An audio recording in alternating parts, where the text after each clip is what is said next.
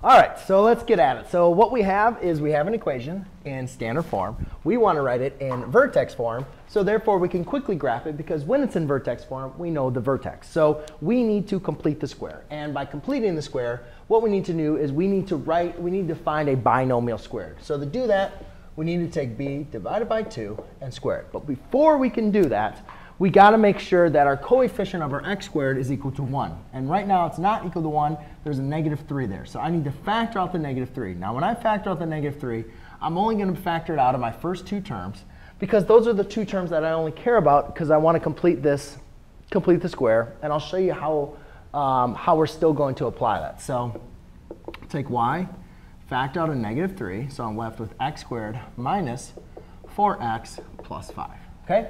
I have not changed the problem at all. All I did was I factored out a -3 of the first two terms, and then kept the 5 on the outside. Now you can see I have a x squared with a 1 in front, and I have a b, right? Because the b is still your coefficient of your linear term. So now I can take b divided by 2 and square it. When I take -4 divided by 2, I get -2. -2 squared is equal to 4. Okay? So now what I need to do is I'm going to take that value, I'm going to add it inside the parentheses. So it's going to look something like this. So I have y equals -3 times x squared minus 4x. Then I'm going to take the value, add 4. Now again, remember this is an equation. So if I add something on one side, I have to add it onto the other side. Or since we want to solve for y, I could add 4 on one side and subtract 4 on that side. So since I added it, I'm going to have to subtract it. Now, what's important about this, though, is by taking b divided by 2 squared, I have now created a perfect square trinomial. And what's nice about a perfect square trinomial is it can be factored to a binomial squared, all right, which is a binomial times itself. So now, oh, I made the big mistake. I was thinking about doing it, but I was, All right, not there yet. Sorry, I got a little ahead of myself. So please note, since I added 4 in here, I have to subtract -4 in here, right? Obviously. But be careful, because when I added the 4 inside the parentheses, that inside the parentheses is being multiplied by -3. So when I subtract it outside the parentheses, I still need to multiply it by -3. Very, very important. You can quickly forget about it. So because I was going to try to write something, and I even forgot about it. So be very, very careful with that. But now I can factor my binomial squared, y equals -3 times, in this case I have x minus 2 squared. Just go ahead and factor x squared minus 4x plus 4. You'll get x minus 2 times x minus 2, which we rewrite as x minus 2 squared. -4 times -3 is a positive 12 plus 5 is going to be 17. Okay, so that is going to be my equation. Now we know that the vertex is at h comma k. So let's go ahead and write our new vertex. My new vertex is going to be at 2, 17. So let's go ahead and plot that somewhere.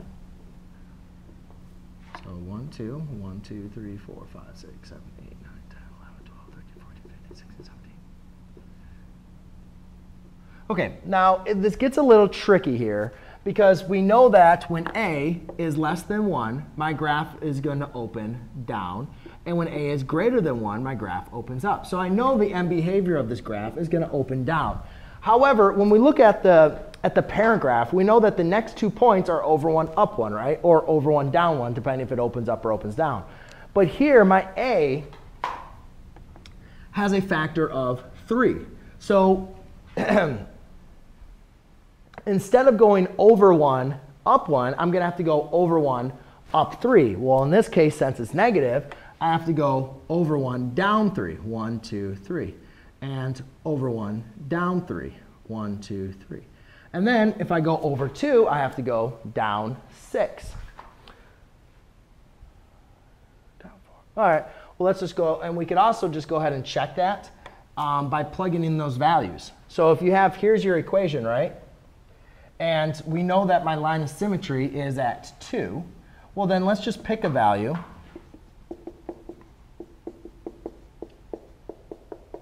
Let's just pick a value, not 2, because we know that's going to give us our vertex, which is 17. Let's pick a value to the left and to the right. Let's say we pick the value 1. Okay? Well, 1 minus 2 is negative 1. Negative 1 squared is positive 1. Positive 1 times negative 3 is going to be a negative 3 plus 17, which y equals 14, which is exactly as I stated. It would be down 3 over 14. And then you can just keep on following that pattern as over 2, down 6, you're going to keep on going. So my graph is going to be very skinny, and it's going to look something like that. So there you go, ladies and gentlemen. That is how you graph your equation by completing the square and writing it in vertex form. Thanks.